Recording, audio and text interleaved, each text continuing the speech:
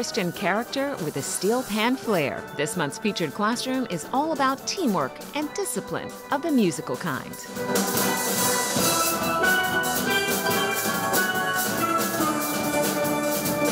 They operate as a team, they're congealed, they're serious about the craft. We're just very proud of their commitment. Triple C School has two steel bands, the junior and the seniors, known as Steel Breeze. In the school system, they're the #1. Earl La Pierre is their instructor.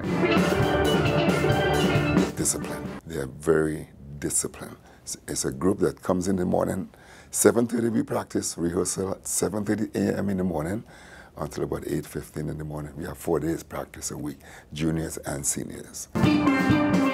He says they've gone from beginner to one of the country's top steel bands because of that discipline. And he's confident they're up to the task of representing not just their school, but their country. This senior band has mastered the instrumental point, where I am very, very comfortable. I'm happy I could teach them anything. Krista and Suzanne have been playing for a couple of years now. I play the alto and it's fun. The band has come a long way since it started. I started this band when I was in 6th grade, and it has really improved, and it just gets better and better every year.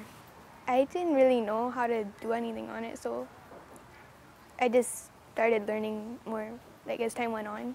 There's still value in the traditional classroom. Bob Langford is the vice principal. However, there are so many ways that kids can develop and get an education, to use a colloquialism, outside the box. Various programs like this steel pan program, they teach the kids how to think in segments and put those segments together. So there's a mathematical component to it. There's a social component to it. Congratulations to Triple C's Steel Bands, an unconventional but exceptionally talented Cayman First Classroom of the Month.